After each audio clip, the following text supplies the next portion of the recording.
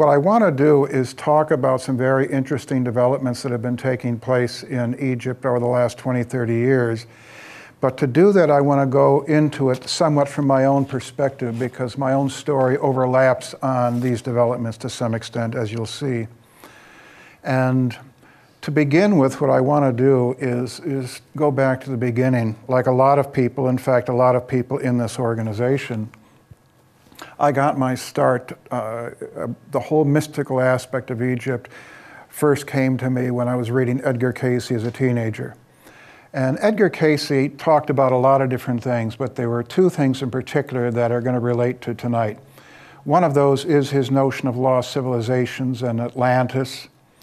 And another one is his claim that there is a chamber beneath one of the paws of the Sphinx that contains the Hall of Records. He felt there was another chamber maybe in the Yucatan, but he felt there might be some very important knowledge in the Hall of Records that pertains to humanity's lost history and maybe some higher wisdom of some sort, either on papyrus or perhaps carved into stone in some fashion.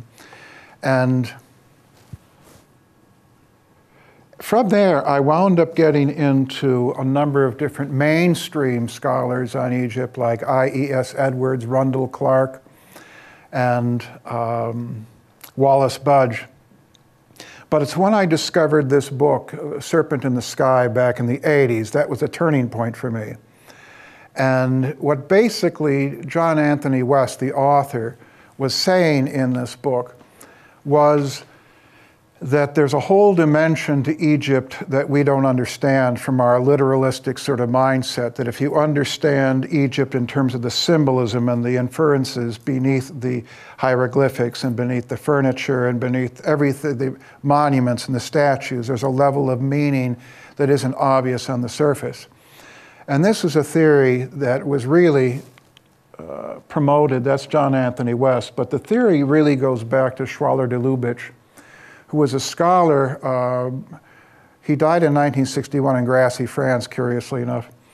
And he talked about this idea in his books, like The Temple of Man being perhaps his masterpiece, this idea that Egypt has, within its geometry, within its mathematics, within everything having to do with Egyptian civilization, this dimension of spiritual depth and wisdom that isn't apparent on the surface. And what John did was, with his book, he basically was trying to popularize this idea. He made it accessible. Schwaller is not easy to read. Has anybody here read anything by Schwaller de Lubitsch by any chance? I tried. Tried? Yes. A lot of people try. It's very tough. And even John acknowledged that Schwaller was not a good writer. He had no sense of metaphor. He did not really have much of a literary sense, but he had profundity and wisdom. But you just have to really work at it to chisel away those ideas. And that's what John was trying to do with Serpent in the Sky. And I went in the late 80s, exactly 40 years ago, I stayed at a Zen monastery in upstate New York, Zen Mountain Monastery. And during my last week there, I read in the local paper that John was going to be giving a talk at the local library in Woodstock. And so the night before I left the monastery to come back to Chicago, I wound up going to hear him talk at the library, and he basically spoke about this idea of the symbolist interpretation of Egypt and the spiritual dimensions of Egypt. And he mentioned in passing something that Schwaller said in his book. He hinted very briefly in his book, Schwaller's writing, I think The Temple of Man, that the Sphinx is much older than it seems to the way most scholars look at the Sphinx, and that's due to weathering patterns on the side of the Sphinx. And John decided to run with that. And he said, if that's true, that the Sphinx is indeed older, well, actually before, let me back up a little bit. I went up to John after the lecture, and I said to him, so do you think maybe the Sphinx dates back to the age of Leo, which is about 12,000 years ago? Because I had heard that theory before. What John was introducing that was unique, and what Schwaller introduced, was that there might be geological evidence to back that up, which is a different sort of thing. And John responded saying, it could be, but it could be the previous age of Leo. It could be 36,000 years ago. We don't know. So anyway, John decided to see if he could enlist the help of a geologist, a formal geologist that might be able to help him prove this once and for all, one way or the other. So he got in touch with a fellow named Robert Schoch, that's Robert, who was I think he had just gotten his tenure at Boston University. And he talked to Robert about this, and Robert says, that actually should be something we can prove, because he was such a good geologist that he could look at the weathering patterns, and they're trained to look at the different patterns in terms of what they mean in terms of whether it's wind weathering or water weathering. And the reason that's so significant, the water weathering, is there has not been any heavy rainfall in Egypt for the last 10,000 years, which means if it is indeed water weathering and not wind weathering, the Sphinx has to be at least 10,000 years old. Now, there's different theories. We'll get into that in a little bit here. But so he got in touch with Robert Schoch, and they went to Egypt. And they wound up studying the Sphinx enclosure very carefully. And mind you, I wound up coming here in 1989 after I had left the monastery, and I had lived in Tucson for a while, and then I came here. And I started working at the Theosophical Society in '89, and I worked here for 10 years. And my job was basically acquisitions for the magazine and for the book division. So I thought I'd get back in touch with John and to see if he would write something for us in the magazine. And so for the winter '91 issue, I had him write an article. It turned out really well, and I did an interview along with him to run with the article. And it actually went over very well. It wound up getting reprinted in Science of Mind. I mean, the whole article and the interview got reprinted in various places like Science of Mind magazine. And in the interview, John made 2 points, basically, essentially. One was he emphasized the spiritual teaching, the spiritual message to us of the Egyptian civilization, that here was an entire civilization founded upon spiritual principles. And it ran through everything they did, and this civilization lasted for thousands of years. And he felt that that was really a great message for us, you know, the possibility of that sort of spiritual society.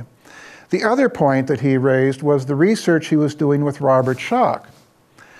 And it kind of broke, the Quest magazine really broke the story, the idea that they went to Egypt, they did ground-penetrating radar studies on the surface around the Sphinx with a fellow named Thomas Dobecki, who was a sonic engineer, expert in that sort of thing. And along with Boris Said, who would take the sledgehammer, more on Boris in a minute, he would take the sledgehammer and pound the ground, and that's how they would get the sonic soundings of what's underneath. And so they found, well, the one thing was, Robert Schoch wound up saying that indeed he felt that the Sphinx had water weathering patterns, and the enclosure showed water weathering. You see, the difference is, with wind weathering, it's basically, I hope I'm right about this, it's horizontal erosion patterns, whereas with water weathering, it's the water runs down over the sides and creates these vertical grooves like you see here. You have a bit of both, obviously, but those vertical lines are mainly water weathering. And so we printed that in the magazine. It caused a little bit of a fuss. It really went over well with the Quest Theosophical audience. But it started to get more traction outside, especially when it wound up going in Science of Mind and a few other places. And then John's tours actually got more attention. They made the cover of the front page of the New York Times at one point. And Robert published his research in a geological, formal academic research in a geological publication. And that caused ripples in the geological community. And then that caused more ripples to the scientific community in general because of the fact that he was claiming there was hard scientific evidence for civilization having started much earlier, because to build a Sphinx like this, to create a monument of this sort, implied there was an organized society way earlier than we previously thought in places like Sumeria and, you know, elsewhere. So the AAAS, the American Association for the Advancement of Science, this started to cause such a fuss, what Schoch and West were saying. that the AAAS decided we got to put a stop to this. That was, they didn't say that, but that's obviously, I think that they didn't like these noisy upstarts from the fringe causing problems for the established timeline of civilization. The AAAS, it's like a breakout of many different meetings and conferences, or many different meetings and lectures at a given conference. And Schock was set to debate Mark Lehner, who's a well-known Egyptologist, one of the 2 or 3 most well-known Egyptologists out there. And they were going to have this debate to kind of settle the matter along with a couple other people. And so I went down there with, I enlisted a Theosophical writer from around here, Rosemary Clark. We went down and we covered the meeting at the conference. Boris Said filmed it. And it was a very interesting thing because both of these 2 very intelligent men were debating the evidence pro and con. And Mark Lehner's argument essentially boiled down to the fact that there's no hard evidence for a civilization having been around at that early time, 10,000, 12,000 years ago. Schock didn't go back as far as West. West went way back, said it was over 10,000 years old. Schock was more conservative and basically took a stance that it was only maybe 5,000, 6,000 years older. And nothing was firmly settled by it. It caused a big fuss, though. It became headlines around the world, this particular debate between Schock and Lehner. And afterwards, Rosemary Clark held a party for West and Said and Schock over in Villa Park here, and a lot of us went to that. And that's the first chance I had to talk to Robert Schock. I told him I was with the magazine. He says, oh yeah, you know, before you published that article with John West, I was going to submit something about the research that John and I had been doing. And I said, how did you know about the magazine? And he said, oh, my grandmother was a Theosophist, so I knew what the organization did and, you know, what it was up to. So then, I was one of the input people for acquisitions for the book division. I talked to John. The book had gone out of print. So I talked to John whether he would want to see a reprint of the book, and he was open to that, of course. So then we, the board here, signed off on a reprint of Serpent in the Sky, which was scheduled to come up in 1993. And he did an updated version with an appendix about the updated research he was doing with Schock. Now, in the meantime, West and Schock and Boris Said were putting together a TV show for NBC with state-of-the-art for 1993, state-of-the-art graphics, basically explaining this idea of the older Sphinx called Mystery of the Sphinx. How many people here have seen that particular show? Only one. I'm very surprised. It was a big thing at the time. We thought it was going to basically bomb because it was up against the network premiere of Dances with Wolves. And the show was going to be on, it was NBC. The host was none other than Charlton Heston. And lo and behold, it smashed Dances with Wolves in the ratings, which showed there's a real interest in this subject of Egyptology and ancient civilizations and all that. And that just caused even greater ripples in the scientific community, and it became a debate in the next 10, 15 years in Egyptological journals like Kemet. And to me, the highlight of the show, it wasn't the one that I think a lot of people focused on so much, but these are pictures I took in Egypt and in '97. And if you look to the top, you see there are 3 layers of restoration bricks on the Sphinx. In other words, it was so severely eroded over thousands of years that the Egyptians had to support it with these bricks that kind of like covered up the erosion. There's 3 layers of these these supporting bricks. At the top, you see the oldest. Then you have these here, which are next oldest, and then you have these, you know, relatively brand new ones here, okay? Now the question is, there were bricks put in place to support it to kind of stave off the erosion shortly after the Sphinx was built, according to mainstream timelines. Now, how did that much erosion take place in just a couple hundred years? I forget the exact figure. It doesn't add up, and that's one of the points they made in the TV show. You know, it's in the years since that point when the Sphinx was supposedly built, there's been relatively little erosion compared to that supposedly small time frame when all this major erosion occurred that required the bricks. Now, so anyway, then the next year in 1994, I had the chance to go to Egypt with John. He's led countless trips to Egypt, and they're very unique the way he does it. He talks about this spiritual symbolist dimension of it, but the thing that he did that was so unique, that I'm unaware of anyone else doing this with trips to Egypt, was he would let you wander around the temple, the sites, for a solid hour before saying a word. In other words, he wouldn't lecture and precondition your mind. He would let you first soak in the ambience of these places. So you would go to the Temple of Dendera, for example, in silence and walk around and take it in, which is an awesome experience. And then he would talk about it. So it's I think, a great way to do it. This is, that's a shot I took at Qalm Ambu, which is a very interesting oracular temple off the Nile, John leading the trip. And that's a picture I took actually in that same, I believe it was the same temple. It's, the sun was coming in from the side. It was an amazing thing. Sometimes the lighting in these temples would be extraordinary. Now, but the highlight of the trip was he would take people, I don't know if they still let people go, private groups into the king's chamber of the pyramid, the Great Pyramid.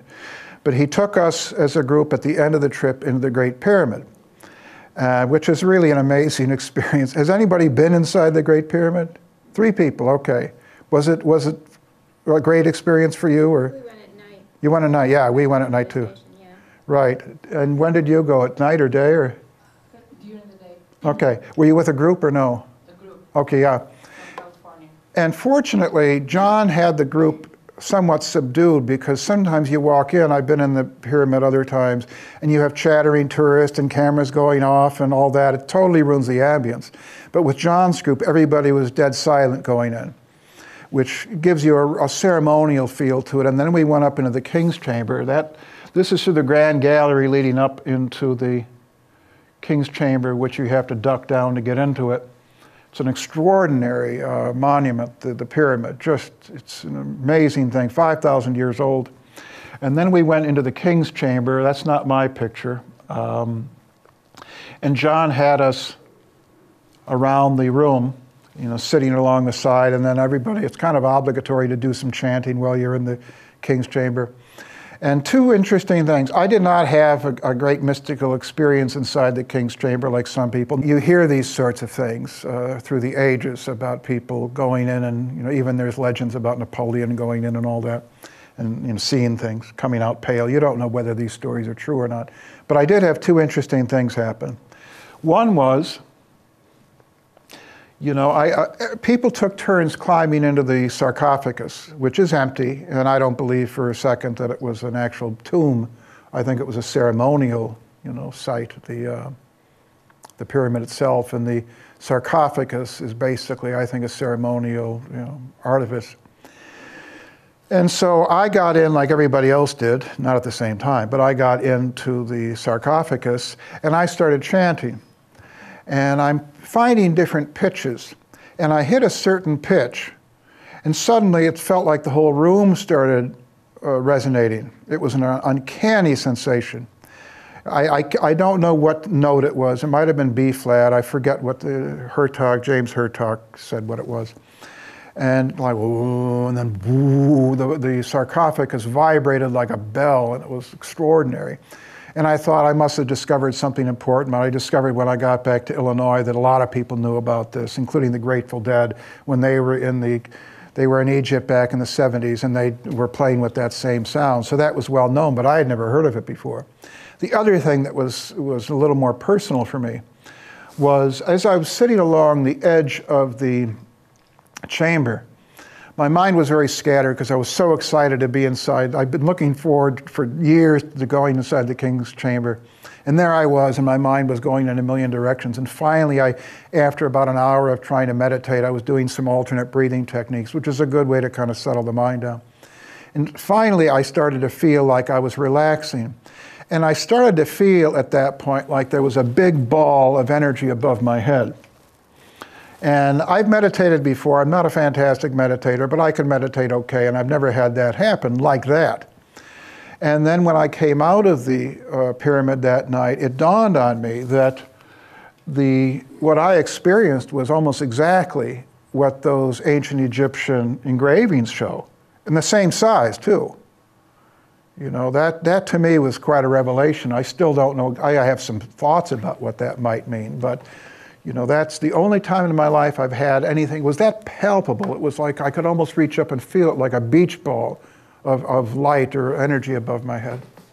And of course, you know, if you're into the yoga tradition, you know about the 1,000-petaled lotus and the crown chakra and all that. But again, I've never had that specific experience before.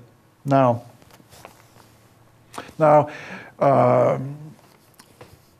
Boris Said, I kept in touch with John. I still keep in touch with John. But after the experience at the AAAS conference, I started to communicate with Boris Said, who was the filmmaker that was filming the conference at the AAAS meeting. And he also was basically the producer of the Mystery of the Sphinx show. And he had known John since childhood.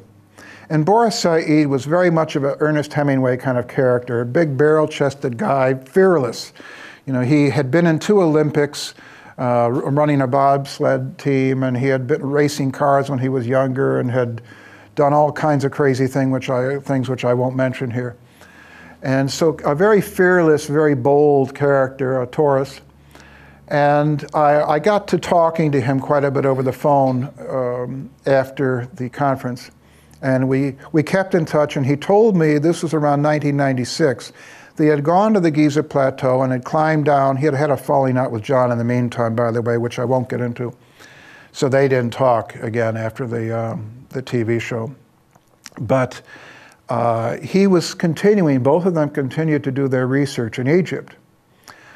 And Boris went over there in '96, and he spoke about a well shaft that was very mysterious that existed somewhere between the Sphinx and the Great Pyramid. And he had climbed down the ladder and it was covered with water. There was 3 layers. We'll talk about this more in just a second. But there are 3 stages to this shaft that goes down underground.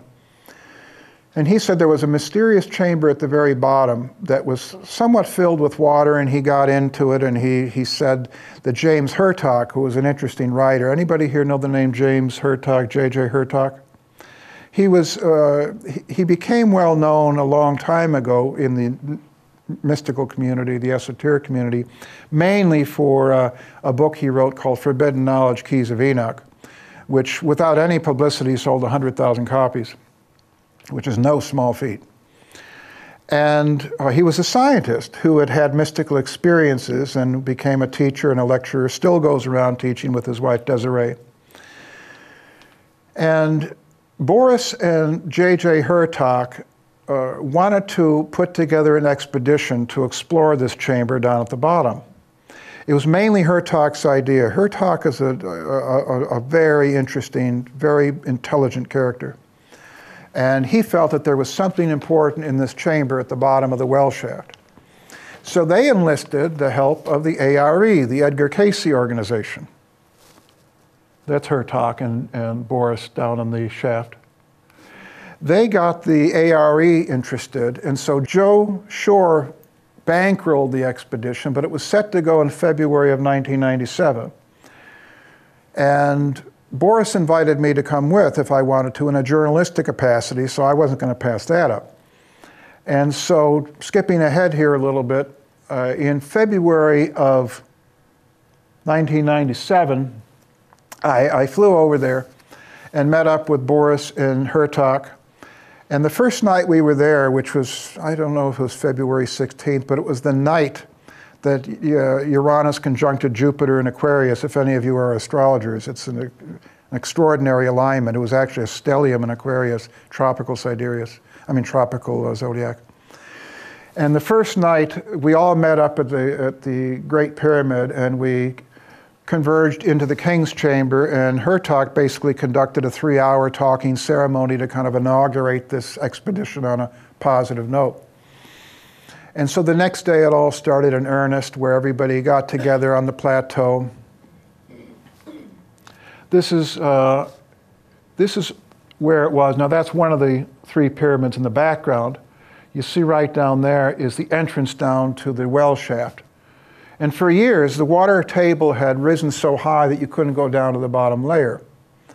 But in 96 and 97, the water table was going down, which allowed people to investigate it. And the ARE got permission, because they were old friends with Zahi Hawass.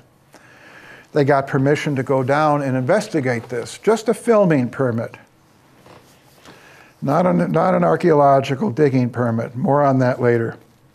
And so the next morning, they all kind of met up. We all met up on the plateau there, and some of the crew, the film crew, went down with their film equipment into that chamber. Now, this is a drawing that was done after the fact. This was, I think, on the Mystery of the Sphinx show. You see, up here is the entrance. It goes down, and there's like the first layer. It's filled with debris. That's another way to look at it. That's when you go into it. And that's the first layer. It was dirty. It wasn't very nice. And then the next layer down is, it's a burial spot, because you have, I think it's 7. This only shows 6, but there's actually 7 niches and 2 sarcophagi, I think is the proper way to say it. And at the bottom is that, about 100 feet down. Now, so anyway, it was several days. I didn't go down for about 2 days because I didn't want to get in the way of the camera crew. But it was, I think, on February 18th of that year that the cameraman, the cinematographer, his name was Garrett. I don't remember his last name. He was adjusting the tripod for the movie camera. And he noticed that there was a slab of stone underneath the dirt. And that raised everybody's curiosity. What is that? And so word started percolating up to the top. You know, what is down there? In fact, everybody wondered. The chamber was so decrepit and in such a ruinous state that some people suspected the chamber at the very bottom might just be a natural cavity. It might not even be something man-made, you know, human-made. But that slab, that was not supposed to be there. Nobody had ever said anything about a smooth slab. That's the thing that made it look, it didn't look like just a piece of rock sticking up out of the mud. So anyway, I managed to get down there. This is what it goes down that you see right here. It's very steep. This was here so that Joe Shore did not want to climb the ladder because it was very rickety and it was pretty scary. And Joe Shore had to be lowered down. I don't blame him, but frankly, I thought that was scarier than going down the ladder. So this is going down. I can't remember if that's from the 2nd to the 3rd layer or what, but then you get down to that 2nd level. That's Hertog on the right. That's Garrett, the cameraman, on the left. And you have these niches. Like you see here, there were 7 of those, 3 on each side and then 1 on the end. That's the ladder there, you see. And this sarcophagus there is made out of, I thought it was basalt, but I just looked it up and it said that it was granite. But you have these sarcophagi in Egypt. They're like 25 tons, and the sides are as smooth as can be. You wonder, how did they carve these things? And how did they get them down the shaft? It is not a big shaft. How do you get a 25-ton sarcophagus down a narrow shaft, you know, 3,000 years ago or whenever it happened? And that's a close-up of that particular sarcophagus. But there's one other sarcophagus on that layer that is even more mysterious, which I did not. I regret it to this day. I did not take a picture of it. This is a picture somebody else took. It's very different. It looked so shabby and ruinous that I didn't bother photographing it. And we're going to come back to this in a little bit because this is really, really interesting. Now, so then I climbed down the ladder, got all the way to the bottom, and there's this cavity, this large chamber, whatever you call it, and you have these things sticking up that later turned out to be the remains of pillars. There were supposedly 4 pillars. That's looking one direction. In other words, you come down and to the far right, you get off the ladder, and to the far right, that's looking this way, and there's like a, up in the corner there was a hole that people thought might lead to some other chamber. And then to the left, you have this other kind of pillar. And in the middle, you had this water, and along the outer rim, you had this water. And it was very dank and dusty, and it was hard to breathe down there. There was no ventilation. And the water, you could see, I saw anyway, some human bones sticking up out of the water. It just had a very spooky feel to it.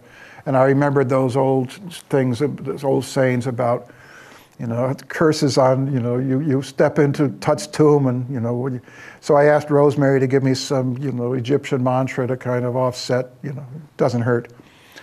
Anyway, so in the middle of the room, see now this is, that's Desiree Hurtak, that's Carol Patay, a psychic that they brought with, that Joe Shore brought with from St. Louis, I guess. That was a gal from the film crew. That's Boris standing by the ladder there. And this is the film equipment. And right around here, you see, is where the slab started, where the cameraman noticed this slab. Now, when I went down, I took this picture, which has made its way around the internet a few million times, and because Boris gave it to Art Bell, and next thing you know, I saw it all over the place. This is what, or I need to explain this a little bit. We had an Egyptian observer watching us the whole time because they didn't want any hanky-panky. They didn't want us taking a sledgehammer and knocking a hole in the wall or something like that. But one day when we were down there, I was there with Boris and James Hurtak and a couple of the cameramen. And the observer went up the ladder to take a bathroom break for a few minutes. So we all looked at each other and we scrambled onto the ground and we clawed away the dirt with our fingers to reveal what you see here. Now, we weren't supposed to do that, but we were very careful not to ruin anything. Anyway, so you can see there, now it's still, you still can't quite tell, is it man-made or is it natural? We just couldn't tell. But when word got back to the Egyptians, that kind of like, the whole mood shifted in terms of how the officials were observing us. And you know, they were excited at the same time that they were kind of panicking because they didn't want us like doing anything more than we had already done. And I can understand that, but there were other reasons too, which I'll get to in a minute. And so we were more or less stalled from doing anything else down there. We really wanted to just keep clawing away and see what was underneath that. Thomas Dobecki, he's the sonic engineer that worked with the Mystery of the Sphinx show. He went down there with his GPS device, you know, where you can send sound waves through and see what's on the other side of the foundation. And what he did was he took his sonic devices over the entire room. But he took the GPS, the ground penetrating radar, I guess that's the particular device he used in that case. There's several different remote sensing devices, and that I think is the one. What he picked up on his devices was there was a hollow underneath. And he seemed to feel that that hollow led downwards a ways. And so then, of course, that just piqued everybody's curiosity. Was it a sarcophagus or was it a tunnel? Because, to be honest, what a lot of people were interested in finding out, you know, what Boris and a few of the others were really interested in is, could we find the Hall of Records? And was this a room that somehow led to the Hall of Records or some other chamber? Because there have been all these rumors over the years about chambers underneath the Giza Plateau and underneath the Sphinx and all this. And you know, John West and Schock had found indications of a chamber beneath the paw, right where Casey said there might be. Now that's been debated to this day. But so Boris was excited to see if this might lead somewhere, and Thomas Dobecki felt that hollow might lead to something. You know, we didn't know, and we weren't able to find out. But that's another view taken from the ladder that I was looking down.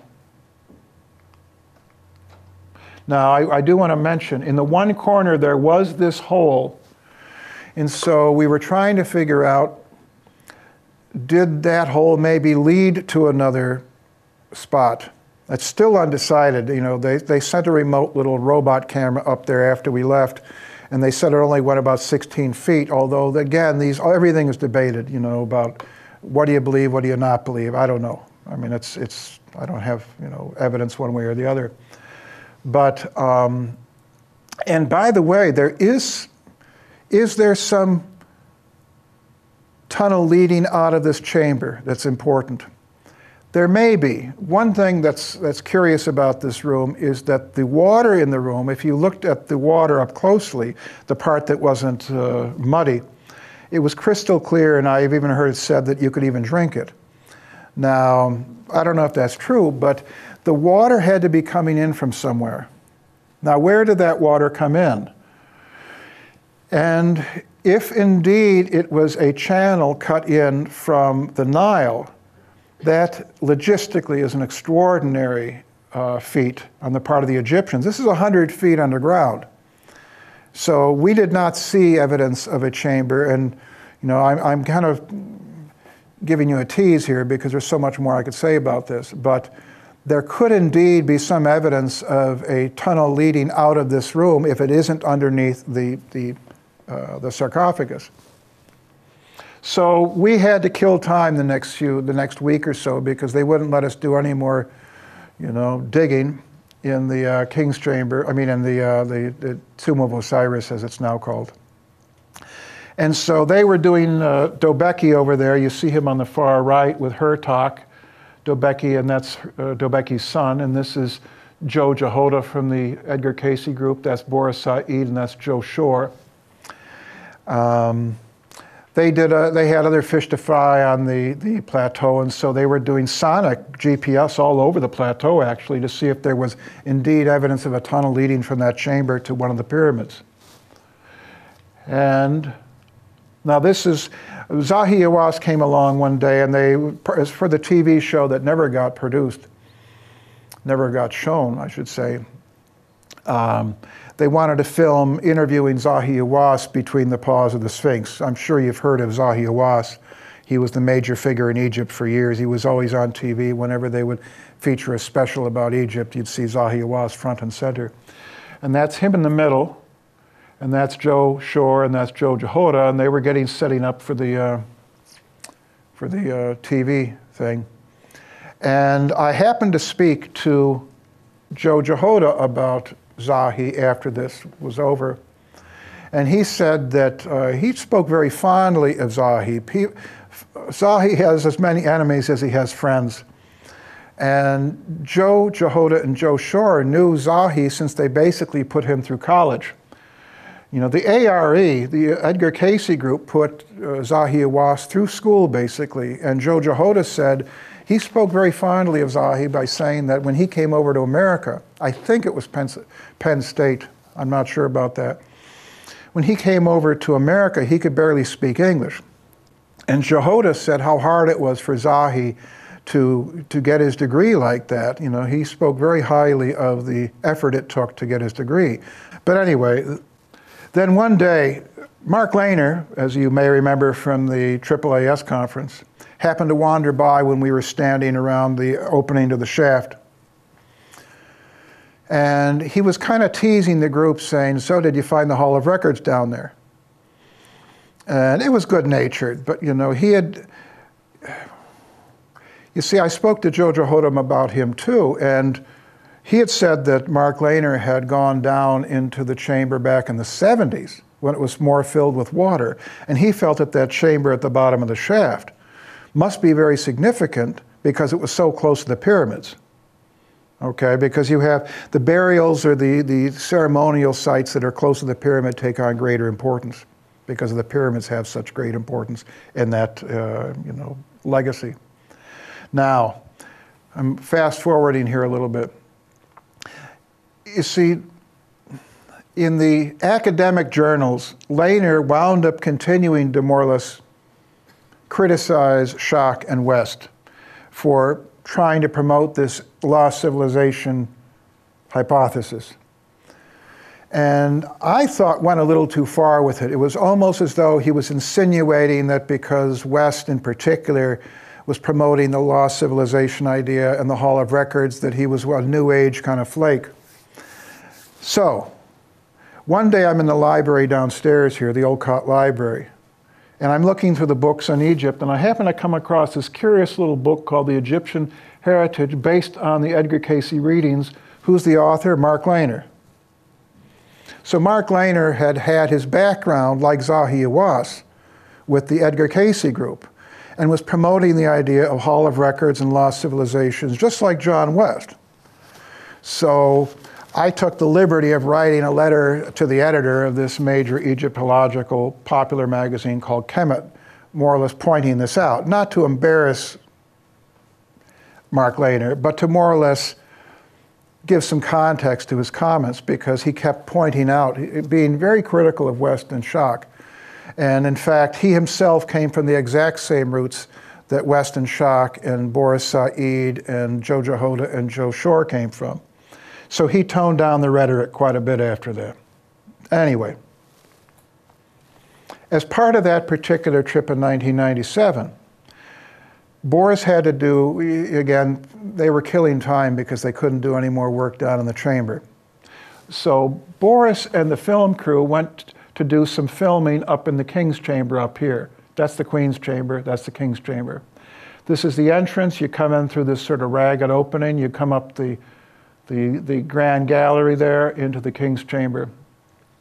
And we more or less had free reign of the pyramid, so I took the opportunity to climb down into the shaft at the bottom here, the subterranean chamber, which is a very narrow, it's 42 inches square. The pyramid is not a playground for claustrophobics. And this is looking up. It's 200 and some feet, climbing down this very narrow pathway. And there's all sorts of theories about this and astronomy and all this. We can't get into that tonight. But it's a pretty rigorous climb down. And so I got down to the bottom. There's a picture I took in the bottom. There are better pictures out there, but this is mine, so I decided to use this one. And it looks very rough. And some people think that it's an unfinished burial chamber, but some people, like Normandy, for example, believe that it had a ceremonial sort of significance, which I think makes much more sense, that it wasn't simply an unfinished chamber. I don't think the Egyptians were that haphazard. But I had a funny thing, a curious thing happen when I was down there. It's a very spooky feeling to be alone in that very deep spot. As you can see, it's quite deep underground there. You know, that's 200 some feet down, and you're down there by yourself. And what I did was, I had a strange feeling about the acoustics in that room. So just on a hunch, I stomped down on the floor several times. And it sounded as though the whole pyramid rang like a gong. And I'd never heard about that before. And so I kept stomping down, which is also a slightly weird feeling because you don't know if everything's going to come crashing down on you. But it was as though you could hear, it was like the pyramid was a bell, like that. And I asked John West about that, who's been down in the chamber many times, and he said he wasn't even aware of that. He had never heard of that effect before. Now, fast forward a year. It was about a year later, almost exactly to the year later, that Reuters News featured an article saying Zahi Hawass discovers the lost tomb of Osiris. You know, he apparently, after we had left, he got very busy with his team of men, and they went down there and they proceeded to excavate the room as best as they could. And he said, "This is the greatest discovery of my life." He gave no credit to Hertak or Said or the ARE. And he said maybe this was the lost tomb of Osiris, or well, actually not.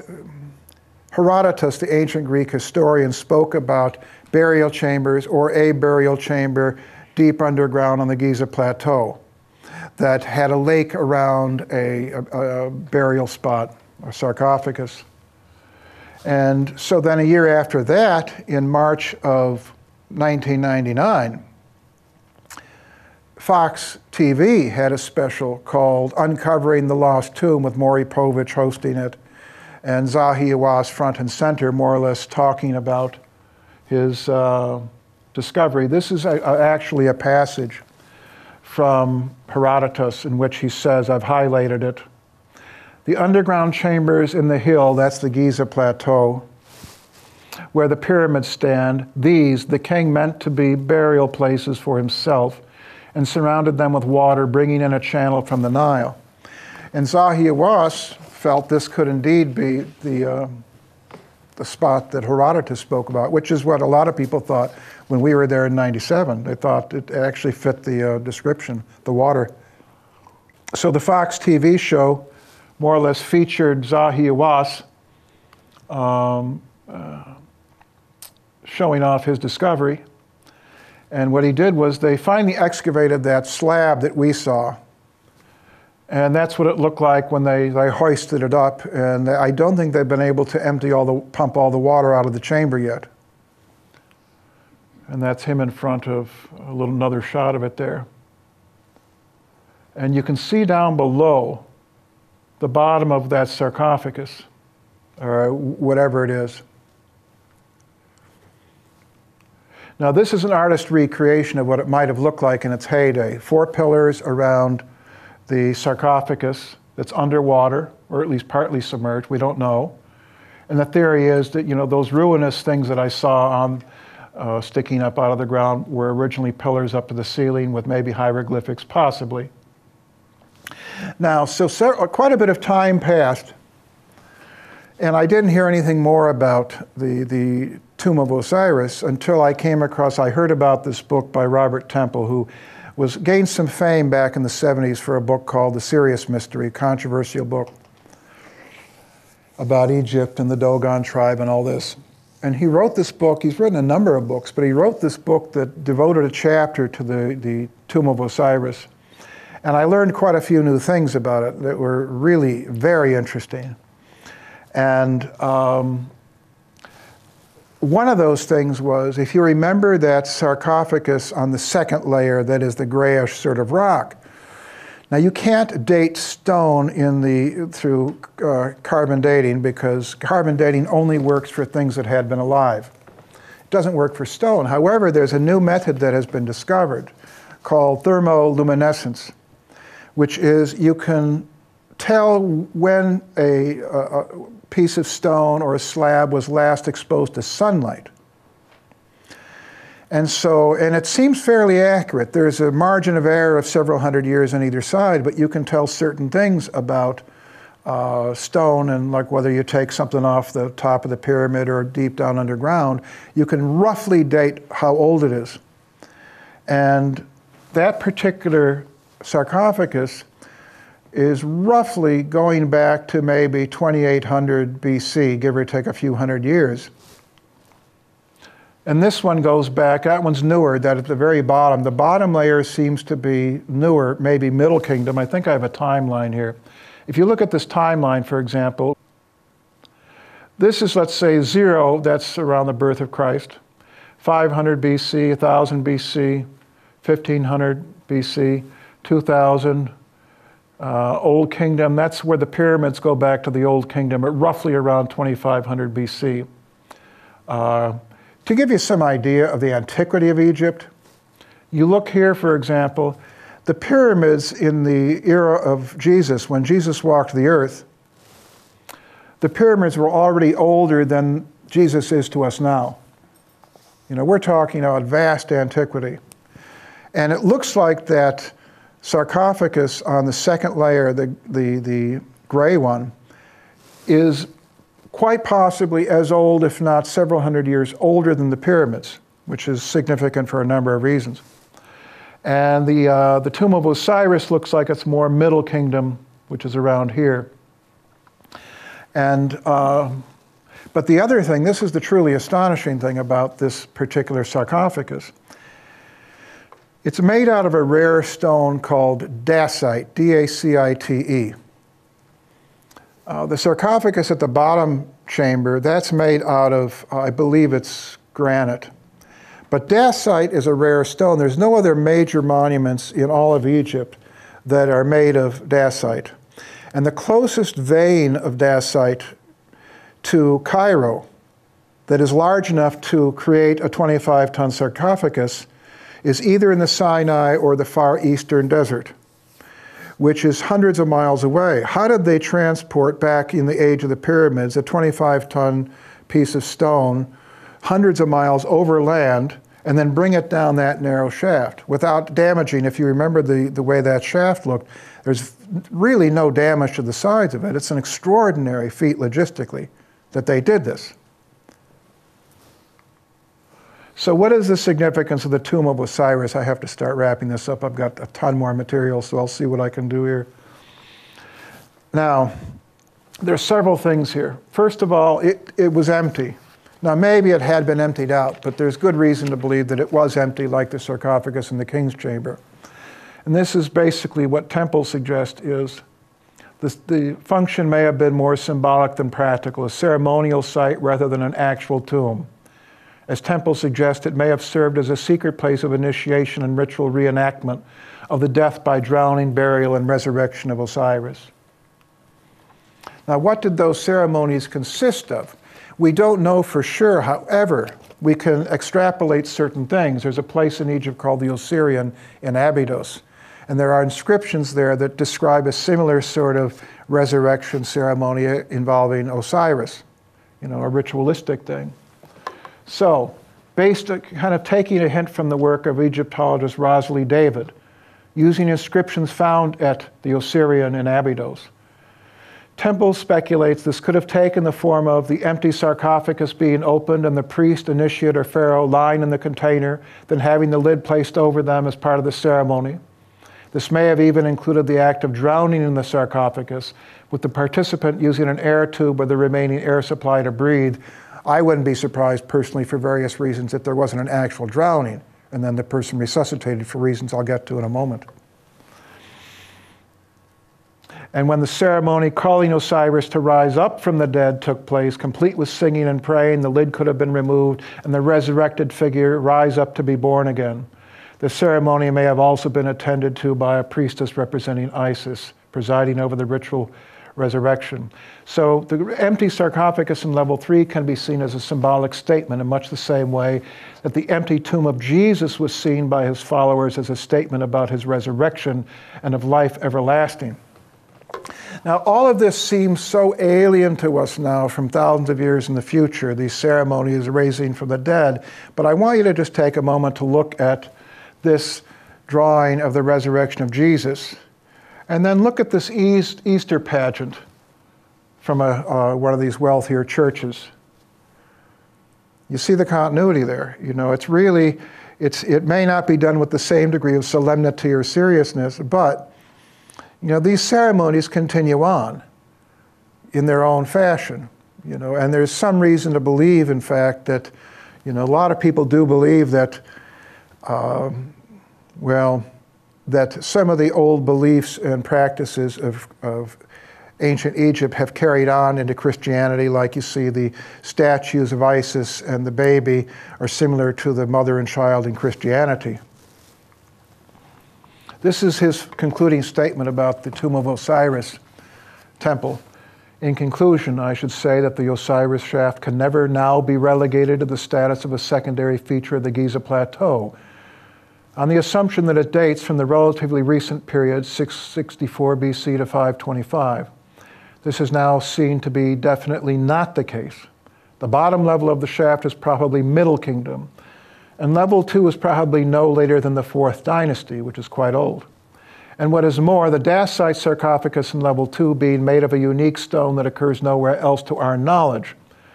Amongst the surviving remains of the ancient Egyptian civilization, and being so unexpectedly ancient in date, must now be seen as one of the oldest and most precious of all carved objects to survive in the whole of Egypt.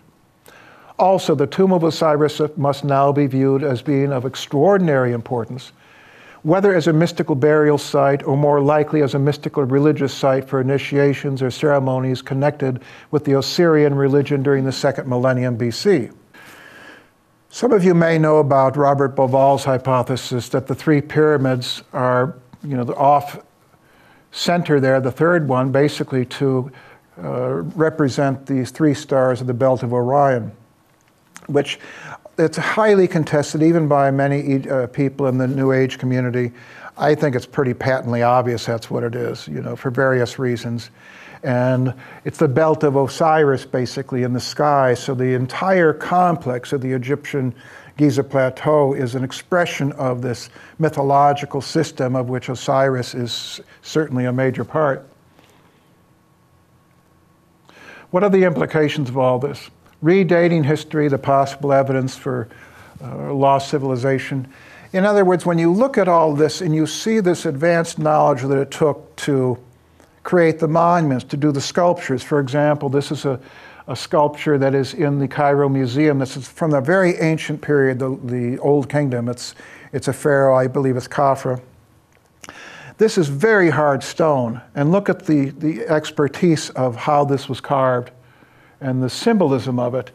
What John Anthony West said, which I think is true, when you look at Egypt, it looks more like a legacy than it does a development, because a lot of the most advanced productions of ancient Egypt occurred near the beginning, like the hieroglyphic system, these extraordinary sculptures.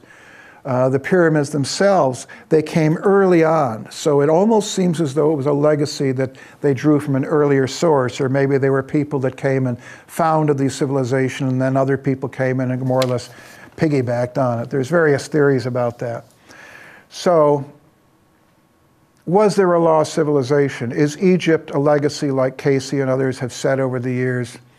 When you look at Mark Lehner's argument at the AAAS conference, his main argument was that there's no evidence for an advanced society that could have built these large monuments 10,000 years ago. And now some of you may know that there's a development in Turkey called Göbekli Tepe that goes back 10,000, it's 10,000, it may be 12,000 years, I forget the exact dating on that, that's John West there next to it. And this is really causing historians to rewrite all the books, because this monumental structures that you see here, these monumental structures, were built at a time that we were supposedly just hunter-gatherers. You know, there was supposedly no advanced society back then that could have built something like this. And they've only scratched the surface of this particular site. It's a mound that had been covered for thousands and thousands of years. So now there is evidence, in fact, contrary to what Mark Lehner said, that there was some possibility for advanced stonework like this, amongst other things. And also, I think one of the legacies of ancient Egypt is, could there be now, today, an advanced society based on spiritual principles? I think the big challenge of that is, can you do that in a democracy? You know, it's easy to do in a theocracy, where you have one way, one religion, and a leader, a pharaoh, you know, like a pope or Dalai Lama, one person that calls the shots.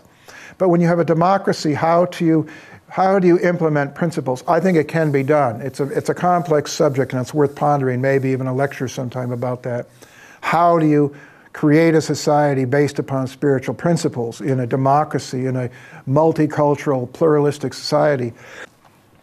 Now, this is the really interesting question here. Do ancient Egyptian esoteric techniques survive to the present day?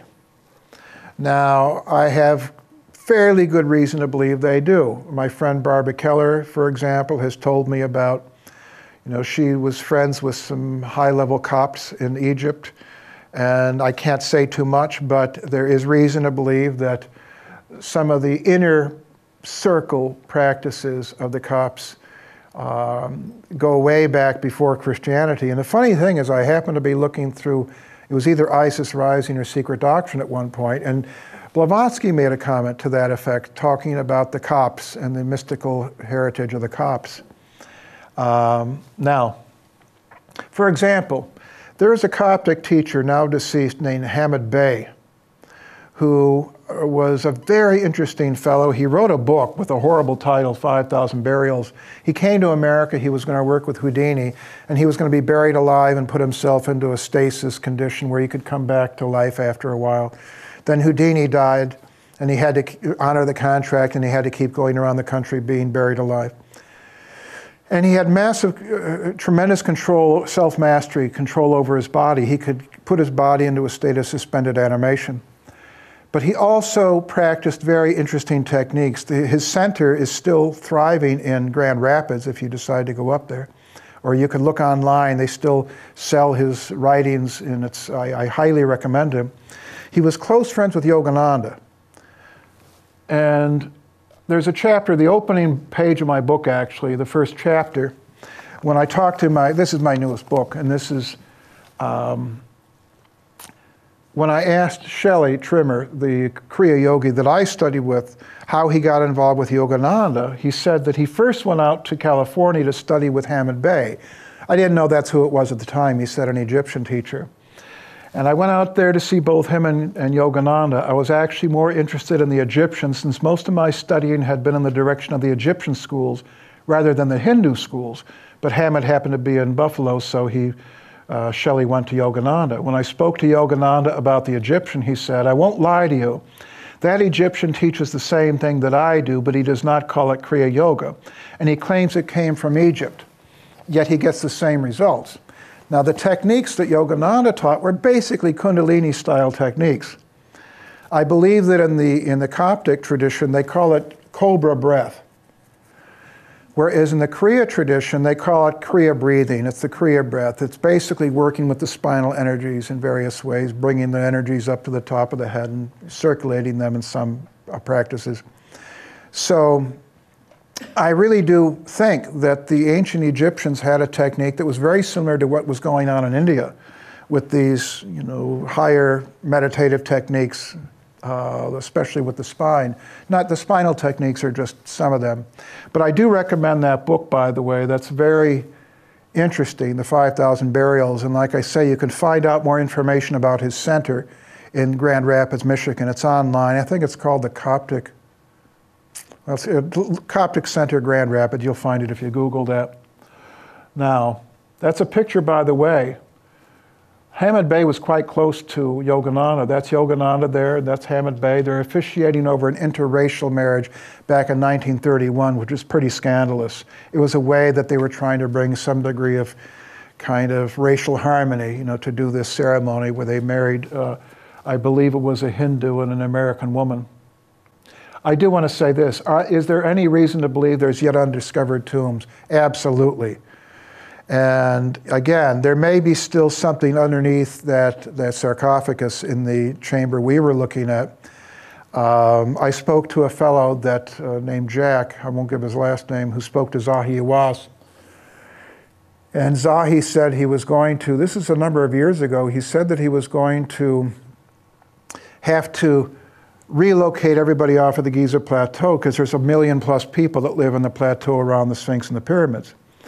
And I said, how's that possible? It's going to take forever. There's, so many people. And he said it's going to take 10, 20 years to do it. And then and I asked Jack, why do they need to do that? And Zahi told Jack that if you go along the outside of the Giza Plateau, and you might get a kid coming up to you riding a bike saying, do you want your name carved in hieroglyphics in 24-karat gold?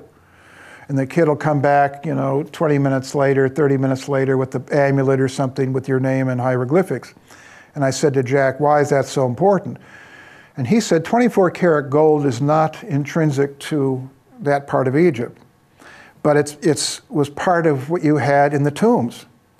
And so apparently the people that lived in the area outside the Giza Plateau or on the Giza Plateau in the village, Giza village, were supposedly digging down beneath their floors and finding these things and melting them down and selling them as trinkets.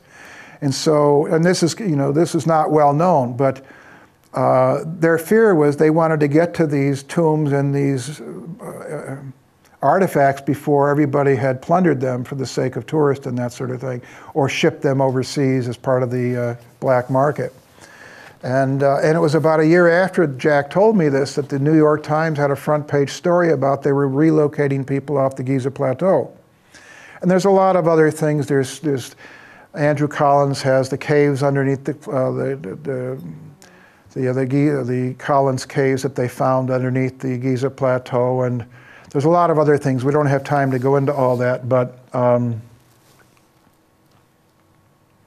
I really should wrap it up. It's I'll leave this open for any questions you might have. I do have more I could say, but I'm running over here. One question and one comment. The psychic that you had with you in the Osiris tomb, were her contributions useful? There's no way to really know, but I went down with her and Boris, and she was trying to pick up vibrations of what had happened, and she got the sense of,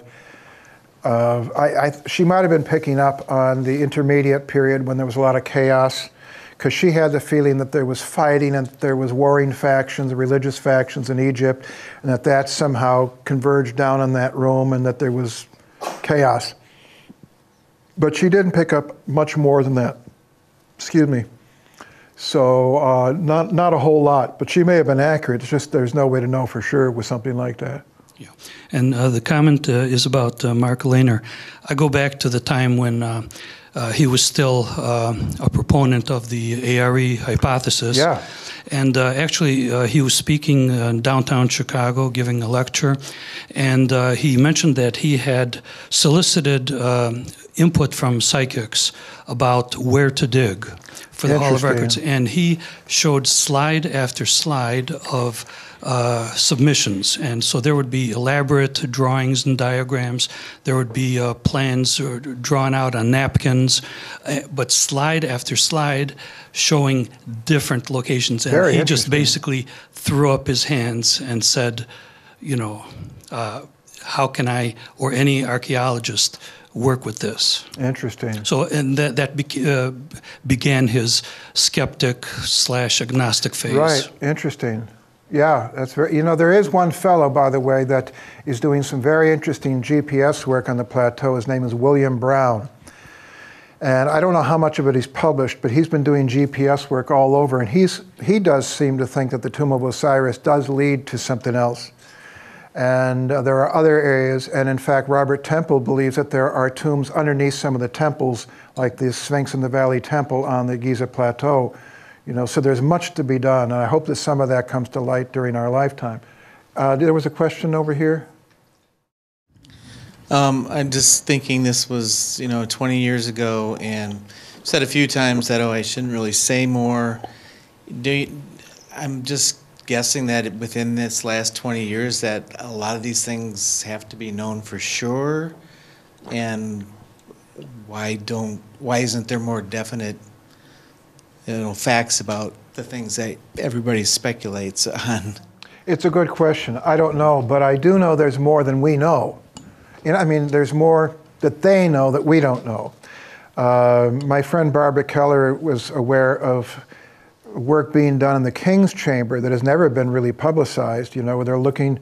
Boris Said went back, he's now deceased, but he went into the King's Chamber with sonic devices, and he found very peculiar wavy patterns, I believe it was under the floor, which might account for some of the sonic properties.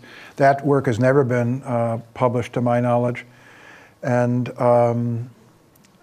there's been work, Zahi did work inside the King's Chamber, and I think he's probably done a lot of other things on the plateau that has just never been let out, and there's reasons for that, which I can't go into. It's a little touchy, but I think they do know more than they're saying, the Egyptologists and the officials in Egypt. You mentioned about the initiatory aspect that both David and Temple brought up, but of course this even goes back to Blavatsky, so it's not that they're being credited with unique insights.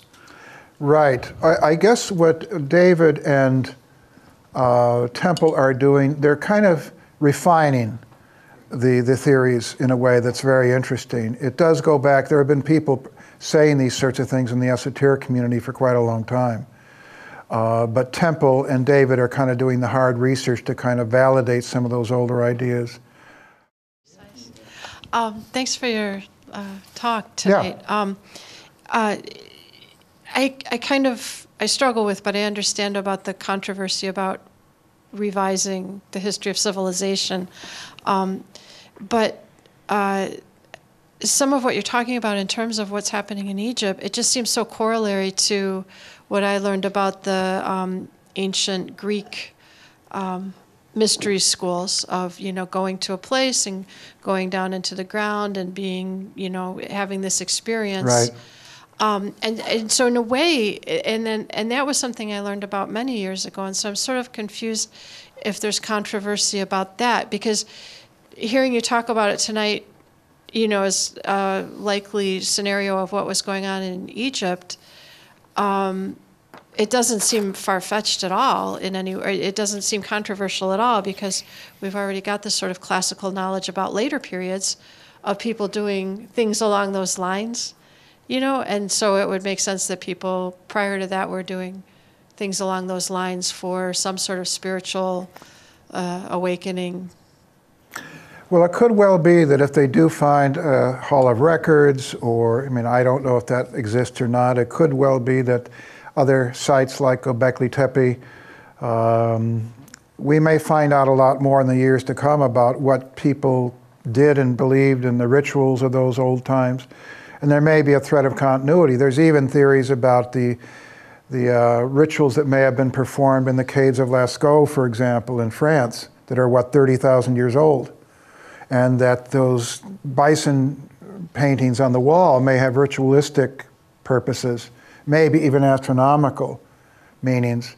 So these sorts of rituals and practices and beliefs may go back way beyond, maybe even go back to the Neanderthal, periods. I don't think we know a fraction of what there is to know about all this. Well, I'm just wondering if you could comment a little more about Edgar Cayce's, because he wrote a lot earlier than this even, didn't he? In the 20s and 30s? Yeah. Although he wasn't the first, he actually was, I think, quite inspired by Blavatsky and others. The notion of Atlantis and lost civilization, that's a very old idea. And the idea that Egypt may be part of that legacy, that didn't begin with Cayce. But Cayce, I believe, was the first one to talk about a chamber beneath the paw of the Sphinx. And again, he had his own take on these things. So, he made a major contribution in terms of the modern mythology around all this. But, I don't believe he was the first to kind of talk in these terms, nor was Blavatsky. I've had a lot of strange synchronicities around this, and I wanted to share this one with you because it was pretty unusual. I haven't given a talk like this before, and it's funny that now we're under Jupiter oppose Uranus, and that first night of the Tomb of Osiris expedition happened under a Jupiter conjunct Uranus. Astrologers may understand the significance of that, but I gave a talk at Tim Boyd's place down on the south side of Chicago a number of years ago, and I brought some photos. I hadn't had them converted to digital slides yet, and I brought along my photos that I've been showing here tonight to the group, and talked about a lot of what we said here. And I talked about some of the mysterious deaths around the Tut dig, which might be perfectly mundane. They may not be anything extraordinary, but they were worth mentioning. There was one in particular my friend Barbara Keller was looking into. There was a fellow named Richard Bethel and his father, Lord Westbury. They both died mysterious deaths. Westbury jumped out of a building and died, and Bethel was found suffocated to death in his bed. And I mentioned this at that talk at Tim Boyd's house. And I took the train back from the south side of Chicago out to Wheaton here after the talk, and I realized I had left my package with all my photos on the train, the metro train here. And I was kind of distraught about it because these were good prints of those photos. And I called up the Lost and Found at the train station, and they said, yeah, they had them. I could go down to the train station to find them. And the guy at the Lost and Found booth, he had looked at the photos and he said, I have a family connection to Egypt. I had a relative that died a mysterious death in Egypt by the name of Richard Bethel. This guy who manned the Lost and Found booth down at the train station, his last name was Bethel. And it was his relative that I had just been talking about to Tim Boyd's group. So, and I could go on all night with these strange synchronicities. So that's it. I'm done, John. Well, thank you so much, Ray.